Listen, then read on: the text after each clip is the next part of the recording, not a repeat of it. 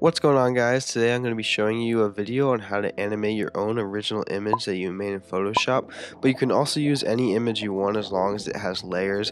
And in this underwater image, I believe we used 5 or 6 layers, and we animated each one individually. And yeah, we're just going to jump right into it and show you how to start it out in Photoshop. So to make this picture, I ended up using 5 different layers, as you can see. This was the background layer. It's just an underwater photo, and I ended up splitting up the jellyfish. This is the jellyfish as its full picture, but I ended up using the quick selection tool to split the jellyfish in half. So basically what you would do for that, you can just zoom in, and then you use your quick selection tool to try and just get all the edges around the jellyfish's head, just the head. Make sure you have the layer selected. Go to layer via cut. So now you have, you can zoom out, and now you have one layer for just the head, one layer just for the tentacles. And if you wanted just to edit that up a little bit, you could use the eraser just to fix it up.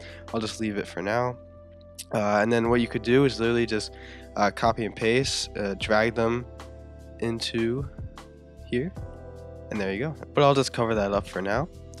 So next we'll move on to the particles layers. So basically I just added this picture. It was just a particle-y PNG photo, so the background is transparent. It just gives it more of like an underwater effect. You don't have to do it, it's pretty much a preference, but for this video I'll keep them in so I can just add the effect, and it makes it just look cooler. And so once you have all that put together, you can adjust the colors. Originally the colors were much more dim, and I just used the hue and saturation, and I just lightened it up a little bit by adding more saturation to it. As you can see, it just lightens it up. Maybe add even a little more brightness to it, something like that. Just give it more of a bright and vibrant look. So once we have our original picture all completed, we can jump into After Effects. We just load in the project by just file importing. So once we have it, we have all of our layers. We got the right particles, left particles, the jellyfish's head, the tentacles, and obviously the water in the background. So let's see. To start this off, why don't we start off with the jellyfish's head, the first thing that we're going to animate.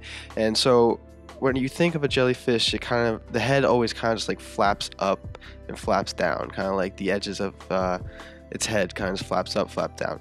So what kind of effect do we want for that? We want to go into effects, we go into distort, and we are going to use the ripple effect. So we want to use the center of the ripple. We put it right in the middle of the jellyfish's head, right about there. We'll give the radius about a size of 80. We want it the asymmetric. We'll go with the wave speed of 0.8, and we'll go keep the height and width at about 20. So we'll check how that looks. So after the preview loads, you can just load it and see how it gives that awesome like flapping effect. It looks exactly like how the jellyfish would look and move. It honestly might even be moving like a little fast. It might just be because we're zoomed in. It's not bad. It is like kind of looks a little fast. Maybe move down to just like a 0.6. See the difference there and let it load. Yeah, I mean, I think that looks pretty good, 0.6. And once we animate the entire jellyfish's movement from left to right, you won't even really be able to notice that it's moving a little too fast. But I think that actually is a good speed. It looks exactly like how the jellyfish moves in real life. So next we're going to move on to the right particles. And the right particles, as you can see, we just make sure they're selected. We split the particles in half, one on the left, one on the right, so we can animate both sides to make them just look better overall. So for the particles, we want to use another distort effect. It's going to be the CC slant. This time we're going to use keyframes. So we're going to make sure we select the little stopwatch, and we're going to start at, let's put the right at starting at about 20, and then move it all the way to the end, and we'll go all the way to -20. And so let's take a look at how that looks. So after it loads, you can see it gives that nice slow motion movement of just like the little particles moving across the sea. It looks really good actually. I'm pretty happy with that.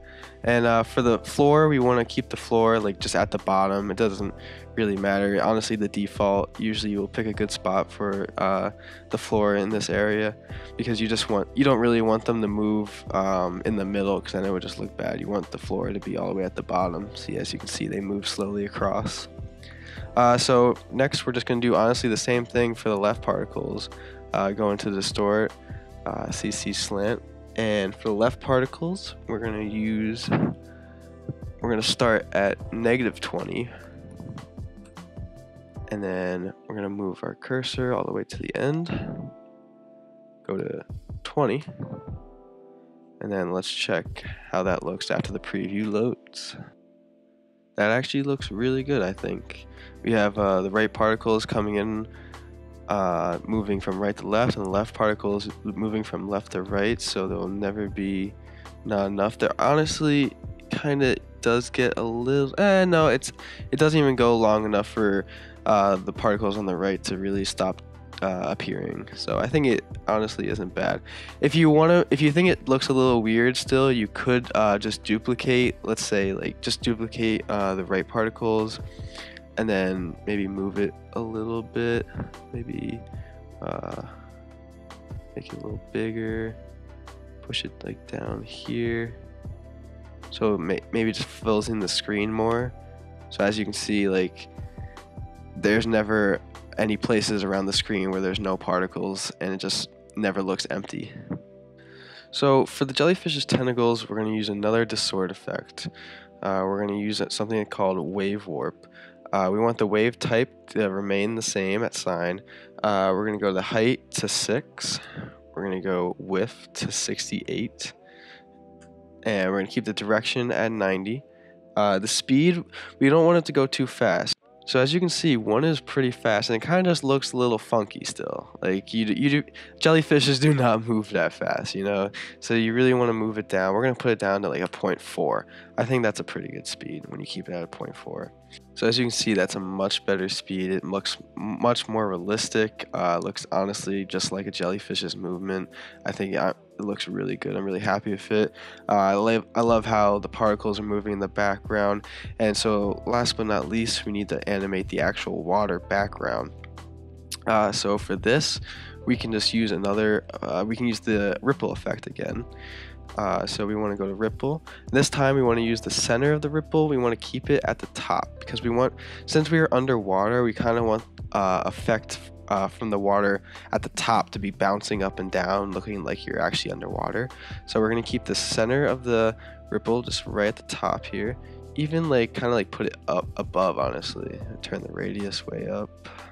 So we want the center of the ripple to be all the way up here, giving like that bouncing water effect all the way at the top. You see that? See, it's going a little fast though. Maybe go down to like a 0.4 in speed. Let's check it out now. And so as you can see, it honestly is giving a pretty nice water bouncy effect. Maybe even go down to like a 0.3, honestly, and even move the center of the ripple even like a little bit higher, to be honest. And I think, oh, look at that. See, it gives like that nice effect, bouncing water. It looks like you're just underwater. Maybe even put the wave width a little bit higher, go to like 26, around 30. I think that looks a lot better. It looks really good like that. So we now have all the animations done to the layers, I believe. The jellyfish head is done using the ripple effect. The tentacles is done using the wave warp effect. All the particles are moving left to right using slant effect, and the water background of the water is giving that bouncing underwater effect using the ripple. So now that we have that done, we want to use keyframes to actually animate the actual movement of the jellyfish head and the tentacles. And as you can see, once this loads, because the head and the tentacles are not attached to each other, they're actually a little bit off, like right there. You can see that a little bit. So we kind of have to play with the values of the tentacles and the head to get it perfectly. So I'm just gonna freeze it at the beginning here. We're gonna go to the tentacles layer, go to P for position, and we're just gonna move it just up a little bit. Move the Y up a little bit as well. So there we go. So now they're actually merging. There's no white space in between, so they're not. Doesn't look like they're disconnected. So now we're actually going to animate the jellyfish's movement. So we're going to select both of the layers. We're going to have jellyfish head and the tentacles selected, and we're going to press P for position. And why don't we start the position actually outside the screen so we can have them animating like onto the screen. So we'll have them start out, and then we're going to make sure we're at the beginning of our sequence, and we are going to press position to set a keyframe. And why don't we just do a simple animation? We're going to have them move just slowly off the screen. So we'll go all the way to the end, and we can just either use the numbers to move him, or we can honestly just drag him as well. So we can go a little higher on the Y and then move his X from left to right. We can go all the way until where he's like out of the screen and have it look like that. So we can run that and see how it looks. So I personally actually like it a lot. It looks a lot like an actual jellyfish's movement. His tentacles are moving, his head is moving. I like the movement a lot. If you were not to actually like the straightaway movement, there is a different way we could do it. We can just press Ctrl Z to take away that keyframe. And so we have the keyframe starting at the beginning.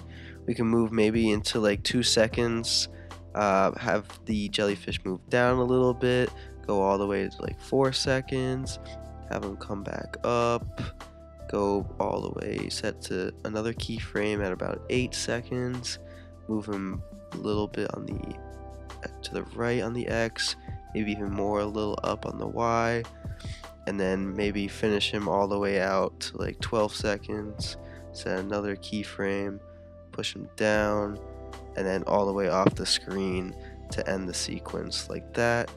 And we can run this and we'll see how it looks. Not bad. It looks a little weird in some places because the tentacles don't move all the way up. So in this kind of animation, you're probably better off just going on a straight line. It just looks better overall, but it's really a preference thing. We can also do a keyframe assistant, easy ease in and then easy ease out all the way at the end to just make it look smoother. So like I said, because the tentacles don't move fully up and down, it just kind of looks a little strange when he goes up and down. So you're probably just better off going on a straight movement line, but it's really up to preference. And last but not least, I also added a little bit of a fish to add like a different just like a different obstacle in the picture to give it more movement, make it look more lively. But like I said, up to you. Whatever you want to do, whatever you think makes it look the best. So that really is it, guys. If you enjoyed, please leave a like. Let me know down in the comments how you like the video, what I can improve, and please subscribe for more content like this. Check out our other videos, and I will see you next time. Thank you.